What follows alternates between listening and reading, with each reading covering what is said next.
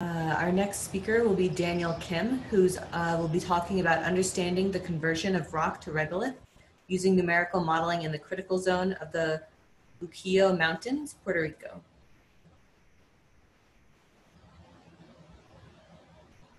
And go whenever you're ready, Daniel. Hey, can you hear me? Yep, perfect. Oh, yeah, thank you very much for the introduction. Hello, I'm Daniel Kim. I'm the postdoc at Tulane University. I'm working with Nicole Gasparini, Renault Scholar, Jane Willembring, and Emma Harrison. Today, I'd like to talk about the size distribution model affected by weathering using numerical model. This project is funded by the NSF. The grain size distribution depends on weathering process. To understand the relationship between weathering and grain size is important because grain size can affect the shape of a hill slope as well as channel bed. Scholar's 2017 research presented a model for the transformation of an initial grain size distribution. So my research simulates this model by using numerical modeling tool. Before we dig into a specific model, I'd like to introduce my study area briefly. The lithology of my study area is almost uniform. Most of study area consists of quartz diorite, and minor area consists of volcanic rock. The study area shows a transient landscape. The erosion rate on the upper portion is 50 millimeter per kilowatt from cosmogenic radionuclide. However, the lower portion's erosion rate is 2 times larger than one on the upper part. The channel profile and histogram of elevation results also indicate the transient landscape. We can see separated area clearly around 600 meters. So some research told the adjusting area is propagating to the upstream. Yep, so we can see silt clay-sized grain on the relic area. Meanwhile, we can see sand and granular-sized grain on the adjusting area. The study area experiences a tropical climate. The range of mean annual rainfall is around 1 to 5 meters per year, and the mean annual temperature is 22 to 28 degrees Celsius. So they found the regression equation with elevation. So we use this regression equation. Now, I'm going to talk about the theoretical information we used. Upper equation is about the relationship between grain size and weathering. Bottom equation is weathering function, W. It includes lithology, climate, and erosion properties. At this time, I focus on the impact of erosion properties.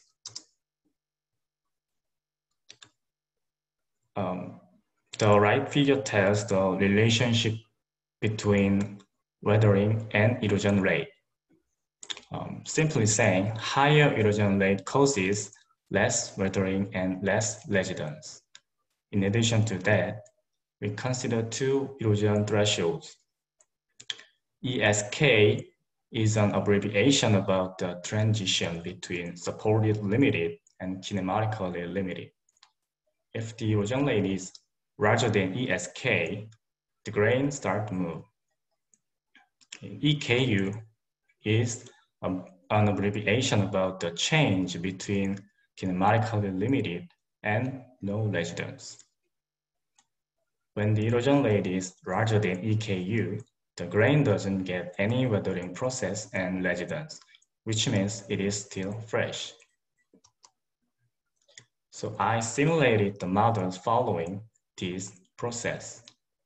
Scholars tested many scenarios, such as different initial grain size, bimodal input grain size distribution, etc. However, in today's presentation, I consider one case of grain size input, and we changed the erosion properties. Result 1 show the impact of erosion rate. To test it, I made initial grain size distribution on the whole catchment and got the result like this. To test the impact of erosion rate, the erosion rate below nick point increased 5 times. The result tell particle size is coarser around an order of magnitude. This slide, we checked the impact of erosion threshold EKU and ESK. Case 1, the erosion rate of 2 areas are larger than EKU, which means no weathering process. Grain size is not changing. Case 2, grains of the lower area is not weathered, but grains of the upper area is finer than case 1. Case 3, grains the upper area get intense weathering, but grains of another area get less weathered than case 2. Case 4, grain of 2 area experience intense weathering. So we get the finest grain size. What is really exciting is that erosion threshold changes size distribution, even though erosion rate is not changing. We set the threshold slope to test the impact of outcrop. We define the area over 35 degrees as an outcrop. The result shows 3 modes, but unfortunately, the frequency of outcrop is too low. Because there is less steep area over 35 degrees. It consists of only 5%. However, we can see a dynamic result when you change the setting.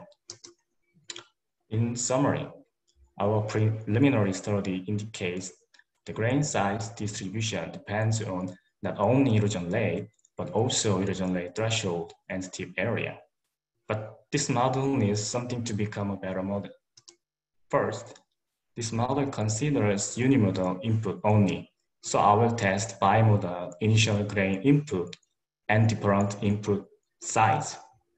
Second, this model needs a sensitive checkup to find more specific parameter space. Third, this model focuses on the Herzl process only. It needs to couple with the channel process. Finally, I will make this model into the component of LandLab. Thank you very much for listening to my presentation. Okay, thank you, Daniel. If anyone has questions, please add them to the chat or raise your hand.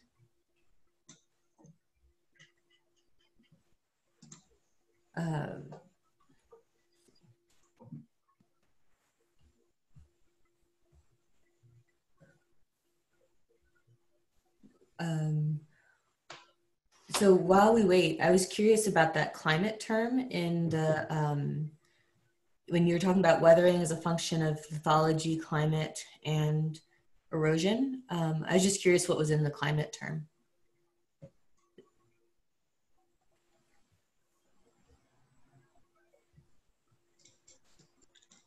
This equation is from Scholars 2017 paper, so it is a relationship between precipitation and temperature.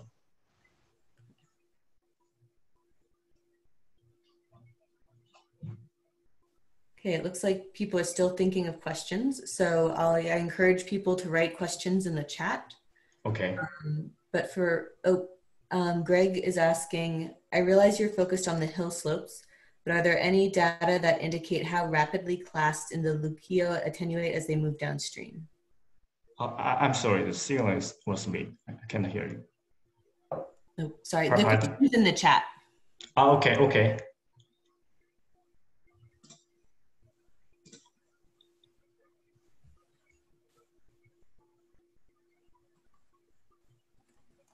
Oh, yeah, so actually we was going to go on a field trip last March to check up the, Greg mentioned, but, yeah, but unfortunately we did not check it because of that pandemic.